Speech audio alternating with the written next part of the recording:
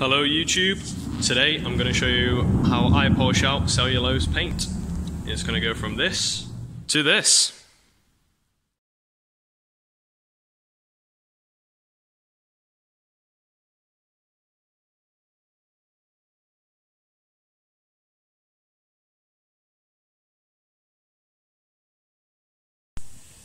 So cellulose differs from more modern paints in that it's a single stage, single pack finish. And it's quite a forgiving paint to use, to be honest, but the issue is you get this orange peel texture when it dries. I'm sure painting technique makes a big difference, and the paints that you use and the environment that you're in makes a big difference, but generally you'll tend to get a panel that looks a bit like this. Slightly glossy, but with a lot of orange peel. That's what we're going to try to get rid of today. First step is to get rid of all that orange peel with some 1500 grit sandpaper. Now you'll notice everything is covered in soapy water. That's to lubricate it. If it's not lubricated, you'll put in some pretty deep scratches and it'll gum up your sandpaper pretty quickly. Now for the 1500 grit step, I like to use a sponge of some kind. Here I've just got a bit of foam. Use it as a sanding block, just so you don't put too much pressure on the panel in any one spot and cut through the paint or put any deep scratches in. So I'm going to wet that in my bucket and just start sanding. I tend to go in diagonal patterns and then back over diagonal. Now I've only got one hand, so I can't do this very well. So I'm going to go for it and see what it looks like after the 1500 grit step. So here we are about 20 minutes later. You can see it's starting to look a bit flatter now, and you'll be able to feel it's flatter. But there's just quite a lot of spots like this, which we've got to take out. There we go.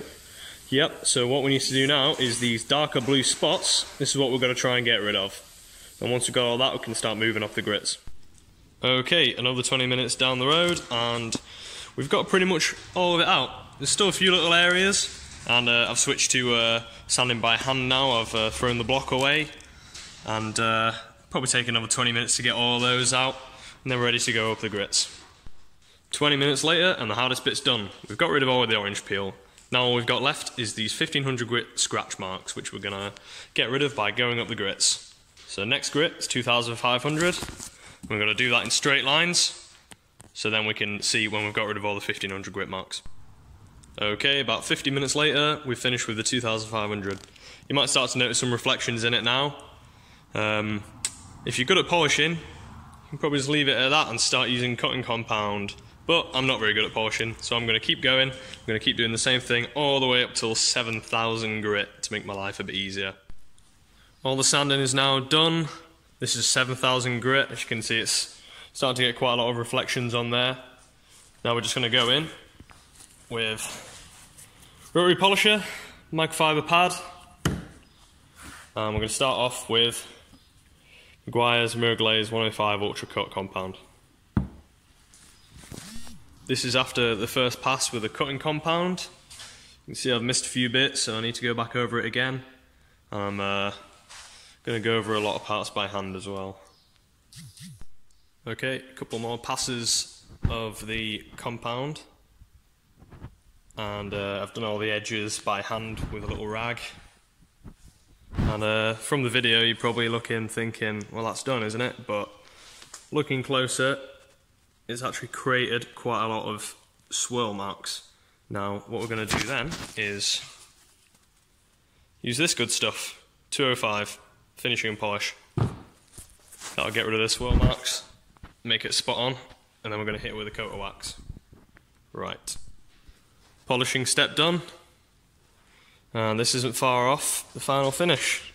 Just going to apply some wax to protect it and fill in any swirls that we've missed, and then yeah, it's going to go on the car. And we're done, finally. Now depending on how good your painting is, and how good your polishing is, and how good your sanding is, depends on how long this will take you. This took me about 4 hours all in, I think, to do this, but just a good example to show you, I think, of what you can achieve even if you're a bit of a noob like me. Oh, by the way, this is the wax I used. Meguiar's Deep Crystal. It's really easy to use stuff.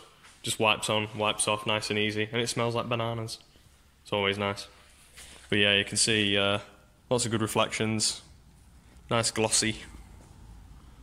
Now there's a couple of little things on this which I need to come back to. You can probably see there, just a few little areas. I'm sure you know that's not one, it's just a bit of dust. But a few little areas, when the camera focuses, doesn't want to focus, there you go.